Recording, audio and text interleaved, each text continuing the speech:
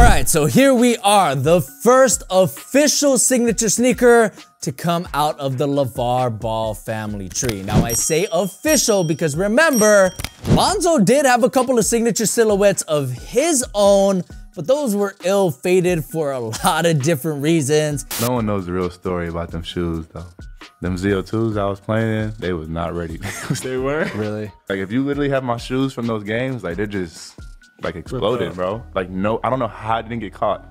But fast forward to now, PUMA is sponsoring LaMelo Ball and they gave him their first signature sneaker, I think since Vince Carter, way back when. So the Melo MB.01's are a very big deal. And while they are not perfect by any stretch of the imagination, they definitely have some issues. I do think that these are going to be perfect for a certain type of individual. So if you were thinking about picking these up, possibly to hoop in, you might want to stick around to hear what I have to say about them. Only thing showing this late be the freak show. Uh-oh, welcome to Big Baller Zone. Call for your cum, I be checking through the peephole. All right, so let's get started and talk about the first thing that I noticed about these when I picked them up in my hands. I do want to mention that PUMA did not send me these at all. I went to Foot Locker and paid for these with my own damn money. So this is about as honest as a review as you're going to get. I'm always honest in my videos, but just full disclosure there. The first thing that I noticed about these was that it's a big sneaker. Like I picked these up off the shelf and I was just like, wow, you know what? I think I'm gonna have to go down half a size in these, which I honestly was expecting because I am a 10.5 in Nike sneakers as well as Jordan performance models, but in Adidas, PUMA, and even New Balance, I tend to go down half a size. So my real advice to you would be buy both sizes, buy 2 pairs, get them in your hands, pick which one you like more, and then return the other one. But if that's not an option, if you can only afford to buy one or you don't want to deal with the return process, gun to my head, I would say go down half a size. Because if you just compare these to a size 10.5 sneaker like my Kobe 4s here, I mean, just looking at them, they look pretty similar. I mean, the Melos look about the same size, if not slightly bigger. Now, I know this isn't the most scientific test, but just looking at it, the Melos are quite a big sneaker. Now, the good news is when I slipped my foot in these, I thought going down half a size was the right move. Slight dead space in the toe box area, which is what I like. I don't like my toes ramming into the front of the shoe. I think the Melos are gonna be an awesome shoe for people with wide feet. If you just take a look at the entry point of the Melos, you could see that it looks like a wide shoe. And when you compare it to something else, that like a KD shoe, which is technically narrow, you could just tell that the Melos are going to accommodate a wider foot a lot better than most sneakers on the market today. So finally, wide footers, you can rejoice. This is a safe place to put your foot. And once you put your foot in there, you're going to realize how extremely well padded that these Melos are. I mean, I'm talking everywhere from the collar, the tongue, the midfoot, the forefoot. There is a lot of padding within the shoe itself, and it feels absolutely incredible. That's going to help people with wide feet. Things aren't going to be rubbing against your foot in a weird area. It's just going to feel nice, soft. It's going to feel like a pillow is wrapped around your foot, and like I said, it's a very nice feeling. All right, so now let's talk about the traction. Now, like I said, I did play a little over a week in these. I got about 5, 6, maybe 6.5 hours in them. And my takeaway from this traction experience is it is inconsistent. Now, PUMA did decide to go with a translucent rubber outsole, and I can already hear you guys groaning in the background.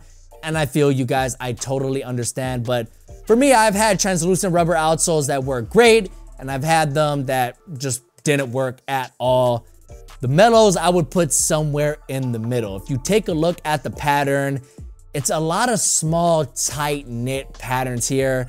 And that coupled with the fact that the rubber compound picks up a ton of dust can be a recipe for disaster. And it can feel overwhelming at times because you're just going to be constantly wiping this outsole.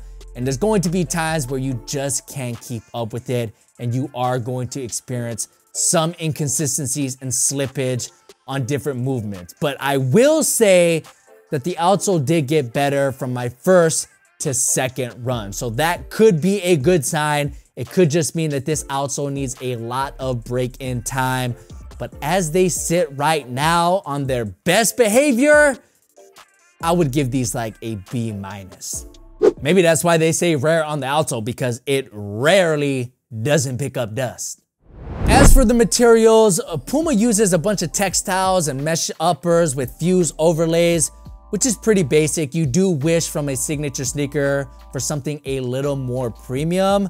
However, what PUMA uses here is solid. It does work. The mesh textile uppers do feel nice and soft. They're flexible.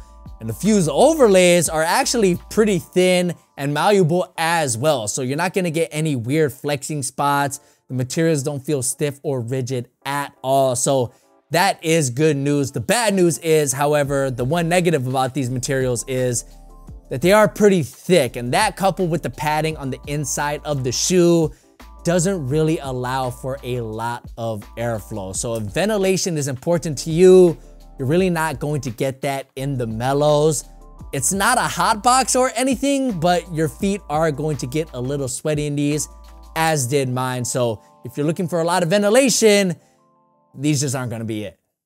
Now, one aspect about these that I really have zero complaints about is going to be the cushioning system. PUMA uses their nitro foam technology in the Melos, and let me just tell you guys, that nitro foam midsole is flat out legit. Underfoot, nitro foam is going to be more on the plus side, at least this iteration of it, which that coupled with the extra padding on the inside of the shoe as well as the soft materials just makes a ton of sense for the overall feel of the shoe, which again is soft, plush, and accommodating. But once you start to move around on the court in these, you're gonna find that that midsole does have some responsiveness as well. During my takeoffs, I was experiencing a lot of responsiveness, a little bit of bounce back, but during hard landings, transitions, and just standing around in these, it feels very soft underfoot. I was getting impact protection. So I feel like any player at any play style, at any size, is gonna find something that they really like here.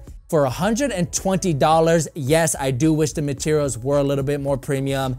That cushioning system might just be worth the price of admission alone, but that's really gonna be for you guys to decide.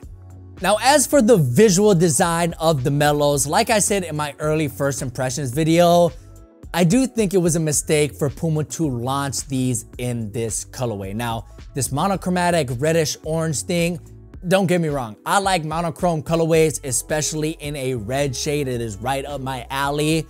But the standout visual design feature here in the Melos is gonna be this stitching on the collar area. In case you didn't know, these are supposed to be flames. Now, it is an abstract version of flames, but the reason why they're flames is because Melo has a rocket tattoo on his leg. So these flames are supposed to be an extension of that tattoo, which I think is like the coolest thing that I've seen in the sneaker industry in a very long time. I mean, just the idea of the body art on a signature player continuing onto the signature shoe that's designed for that player, it's just awesome. I don't recall anything like that being done before.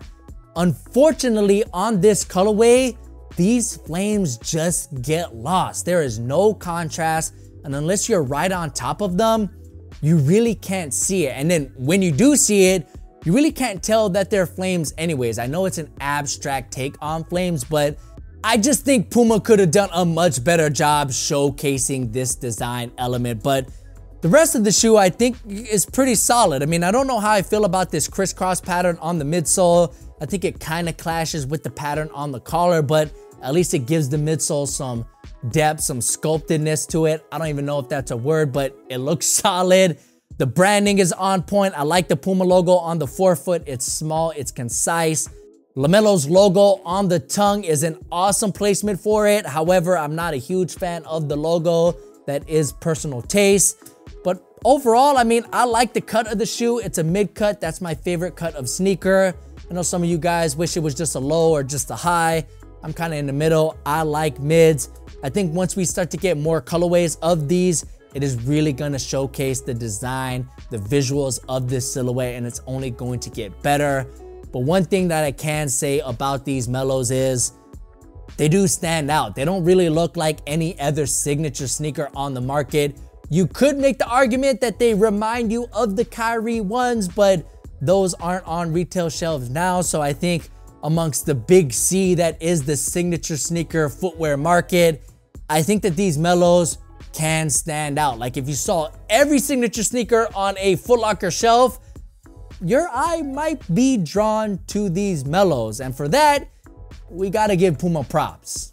All right, so those were my first impressions on the MB.01's. There will be a full performance review in a couple of weeks, but I just kind of wanted to give you guys my first thoughts on them, both on and off of the court.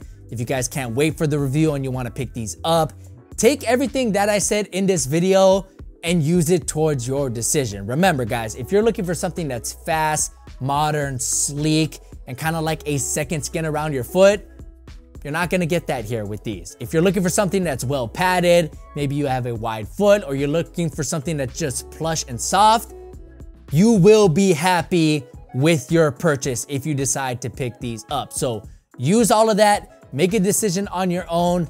I am interested to hear from the people that did pick these up. Did you like them? Did you not? What are your reviews on them? Let me know in the comments section below. And as always, guys, if you enjoyed the content, thumbs it up. It helps me out a lot. And subscribe to the channel for more sneaker related content just like this. My name's Jaron. It's been great having you. Catch you guys in that review. Peace.